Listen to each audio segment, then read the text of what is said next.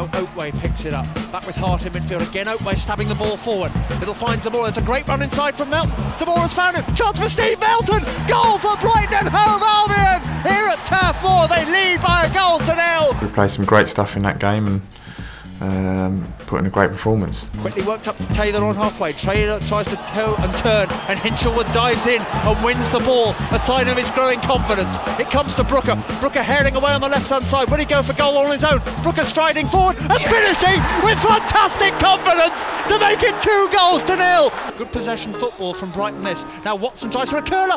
It's blocked by the Coppers, and it'll run for Zamora to stab in. It's 3. I'm not sure I believe this. Zamora just turns and pumps his fist at those ecstatic Brighton and Hove Albion fans.